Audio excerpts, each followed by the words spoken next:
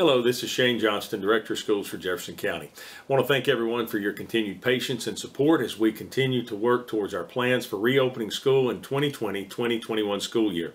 Currently, we are proposing to the school board an updated calendar change that they will vote on this coming week, and they will vote on July 23rd, and that simply allows 3 additional days on the front end of school for our teachers to prepare for distance learning and traditional learning.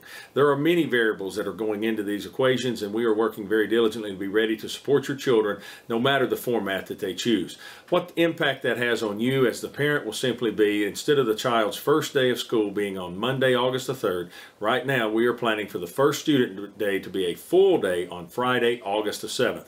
Now, some may ask, why do you go to school on a Friday instead of just waiting till Monday? It actually has some benefits for us in the educational world as well. We're going to run our buses that day. We will identify routes that are too long or problems with any of the bus routes. It gives us the weekend to fix that. And also, classroom teachers then get an additional day or so over the weekend if they need to make adjustments to seating arrangements and or traffic flow in the hallways and those kind of things. So again, your first full day tentatively planned right now is Friday, August the 7th, and that will be a full day for students. And of course, food services will be providing meals and bus service will be in play as well.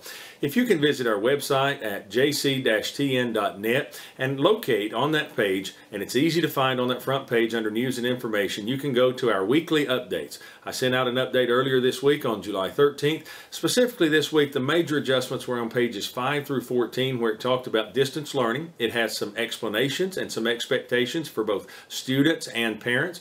We are also working and developing the expectations for our teachers and the support staff to make sure that your child has everything they need to be successful. On those pages 5 through 14, please read those carefully, because it does contain an expectation that we will at some point in time want to do some mastery checks and things with students. And also, parents, we know that not everyone feels comfortable in the adult world using technology, and we're going to provide some training opportunities so that everyone has the opportunity to be successful. I will issue another update at the first of this coming week on July the 20th or so. It could be the 21st, but we're looking at Monday the 20th for that update, and then that will have some slight adjustments. However, I believe firmly that the week of July 27th there will be much more information on that update, so make sure you're checking it frequently. And if there's any time a major adjustment in mid-flow, I will issue a phone notification call using our phone system to notify parents and guardians and families of the change. So as we plan these things, a lot of questions that we're getting around health and safety. Of course, one of the number one question we get asked are masks right now. Masks are encouraged or suggested by our staff and our students. We are evaluating this and continuing to evaluate based on updated guidance from the health department and other health officials. Again, that will be part of that weekly update, and we will finalize that as we get closer to the start of school. Additionally, we may start school in one situation and have to transition either to less stringent or more stringent guidelines, depending on health guidance from officials and also what's going on in each school. As that goes, each school may also have different set of circumstances, and there may be different situations that require some adjustments as needed. Again, thank you for your support and patience. As we also talk about masks, the other question is about distancing. Again, we are running buses, and we have said we cannot guarantee distancing on buses. We are also looking at ways, every way possible, that we can keep kids safe on a bus if your child must ride a bus, including siblings sitting together, possibly skipping seats when available. And now we have students this week that started in our early academy at each campus. That has been wonderful practice for us to look and identify ways and things of scenarios. We also appreciate the questions that we're getting on the email through reopening@jcboe.net. Those questions not only allow us to give you answers, but you are also helping us identify strengths, areas that we still need to address, and more protocols that we need to develop. So we are hard at work. We know that you're anxious for your child to get back in their educational setting, but we also want to commit to you that we're committed to your child's safety and our employees' safety. That is our first goal as we try to balance the reopening plans with the safety and health of everyone. I do want to let everyone know, as an exciting news, we're planning on first grade through 12th grade students all having a device, first and second grade with new iPads, third through 12th grade with laptops. We do have enough to begin the year for third through 12th grades with laptops, but then more laptops are coming in to cycle out those that have several years of wear on them.